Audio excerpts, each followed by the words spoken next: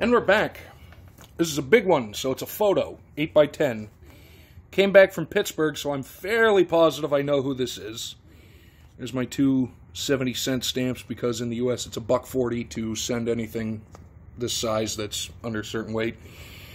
Came back January the 16th, address label, the glossy kind. So let's open her up and see if my suspicion is correct that it would be my hometown and Olympic hero, Kurt Angle, on the retry. And it is. So, got my Kurt Angle. I sent him a card a while back, and it came back with a price list, or not a price list, but an autograph donation thing for his charities and whatnot.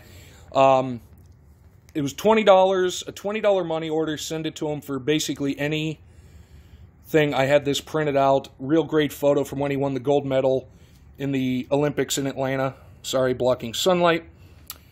Sent it on January the 7th, so really quick turnaround. One of my Olympic heroes, and I do remember very vividly watching the gold medal match in '96, and you can see it on YouTube when he just utterly dominated. What was the guy's name? Adis Jadidi, I think, from Iran.